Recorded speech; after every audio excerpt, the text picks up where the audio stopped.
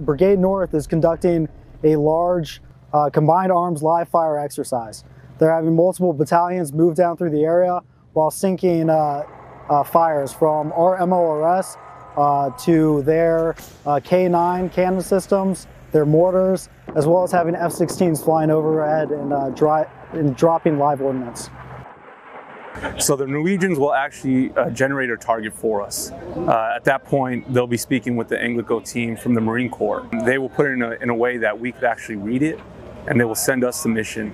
At that point, we'll be able to distribute it out to our platoon, who's with the launchers and ready to fire.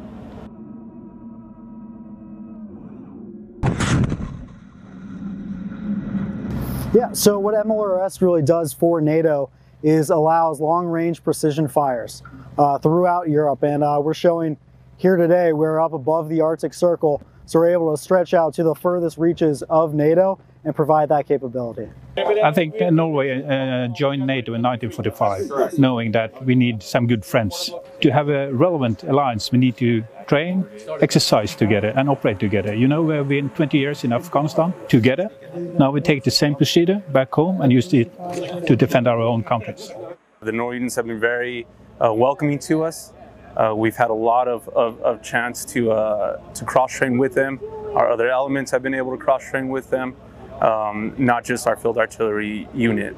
So it's been a really good time. We've been able to learn a lot from the Norwegians.